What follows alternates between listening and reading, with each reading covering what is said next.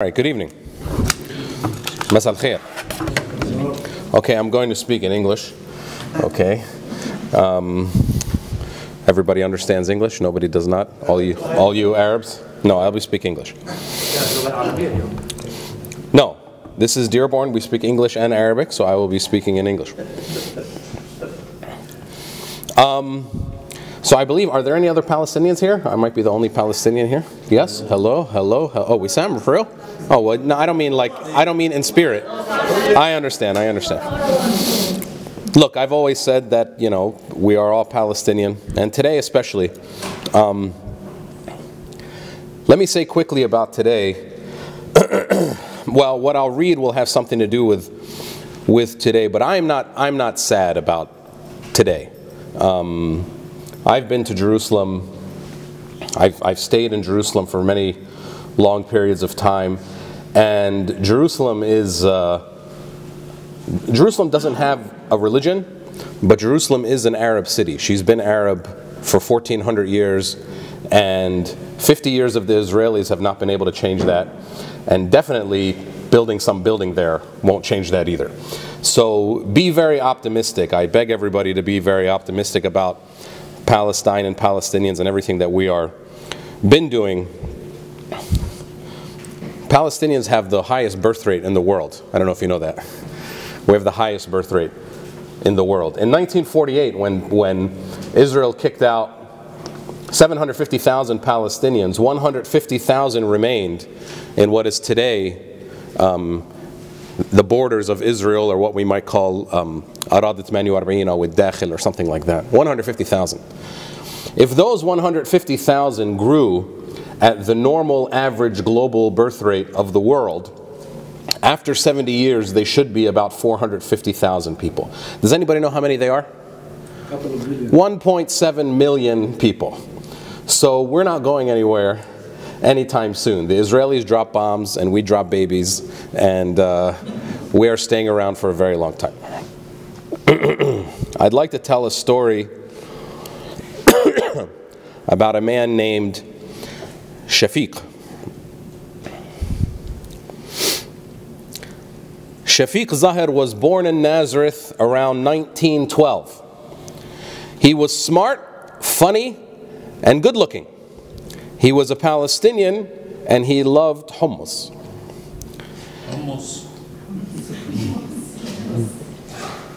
His mother died of complications during his birth, and his father quickly remarried.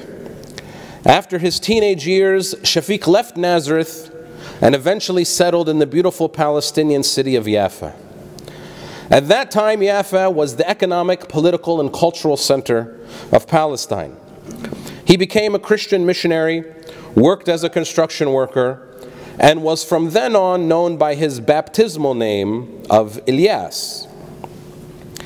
In the early 1940s, after performing work on her family's house, Ilyas met Salma Manoli. Salma was a teacher in Jaffa, and they soon decided to be married.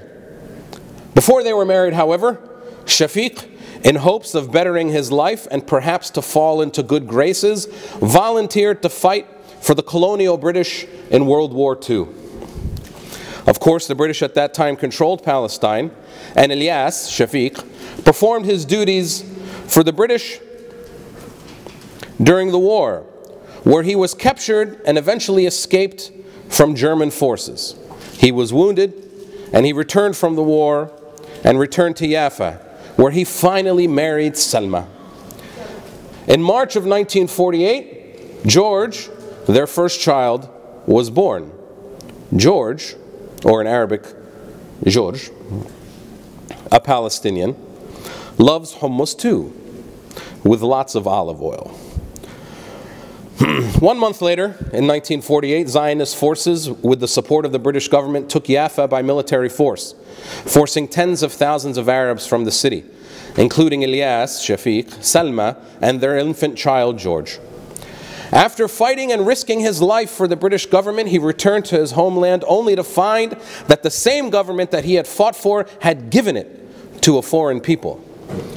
I think I know how Ilyas must have felt. One time I took a girl out, bought her an expensive dinner, and I even got a flat tire on the way home. I didn't care though, because we had a great time and we even planned to see each other again. We had a real connection. The next night though, I saw her out with another guy, not nearly as smart or handsome as me. When I went over to say hello, she looked me up and down and said, "Who are you again?" I was so depressed. I drove on that flat tire for a month. Ilyas became a refugee in Amman, continued to feast on hummus, and eventually put down roots in a poor neighborhood named Jabal al-Hashmi al-Shamali. Using his skills in construction, he bought some used crates and built a small wooden structure for his young family. He worked mainly as a carpenter in Amman. He was a teacher in Yafa. And Ilyas and Salma lived the life of refugees, earning low wages and surviving on monthly UN rations of flour, sugar, milk, and beans. Back in Nazareth, Musa, Ilyas's father, knew nothing of his son. In fact, everyone in Nazareth had assumed that Ilyas had died in World War II. By 1960, Ilyas's neighborhood in Amman had grown, and a small church had been built. The priest, a native of Nazareth, knew Ilyas and Salma well in Amman. And as a religious official, that priest traveled freely. He could go between Nazareth and Amman, unlike Arabs who could not. During a trip in 1960, he noticed something very strange in a Nazareth church. A memorial dedicated in the name of a lost loved one, Ila al-Marhum Amer Zahr. The priest quickly found Musa, the father of this man, telling him something unbelievable. "I think I know your son, and he is in Amman." In order to prove that Ilyas was who they thought he might be, the church asked Musa to formulate a set of questions to be sent to Amman. Ilyas passed the test with flying colors. As a Palestinian with Israeli citizenship, Musa was permitted to enter the old city of Jerusalem, which was at that time part of Jordan, once a year for religious purposes. Ilyas lived in Jordan, and they arranged to meet there. Ilyas, Salma, and George traveled from Amman to Jerusalem. Father and son were briefly reunited, but 24 hours later, Musa had to return to Israel, to Nazareth. Similar visits occurred over the next few years. The family had been reunited. In early 1967, after a dispute with his own family, Musa angrily left Nazareth. He said, "I'm going to live with my son, Ilyas, in Amman." He illegally crossed into the northern West Bank and was walking in the hills of Jenin. He was an old man. He didn't make it far before he was captured by the Jordanian Mukhabarat. They thought he was a spy. They came to Ilyas's house in Jordan. They said, "We caught this old man in the hills of Jenin. He says he's your father."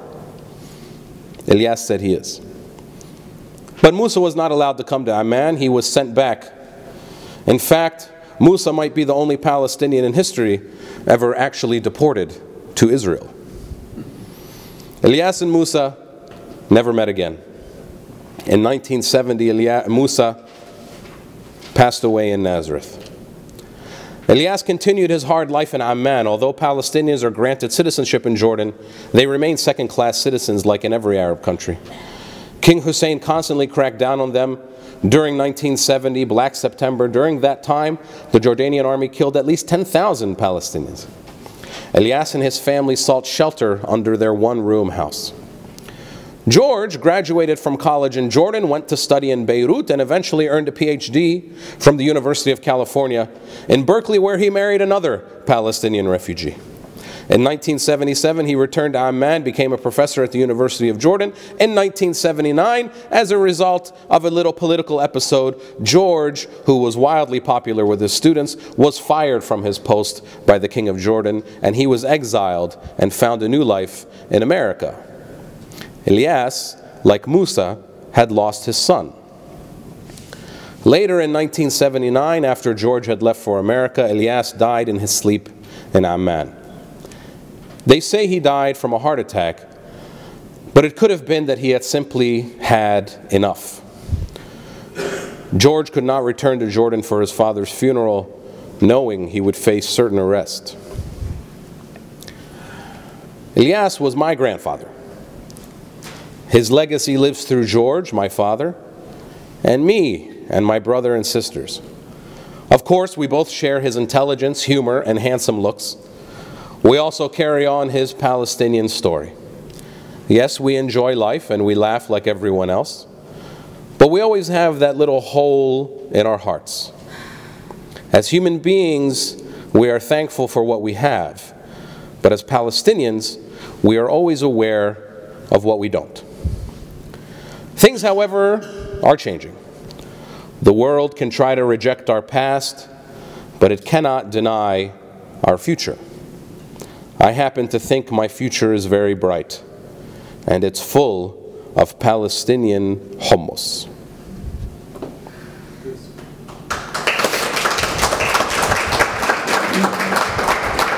That's a true story, by the way.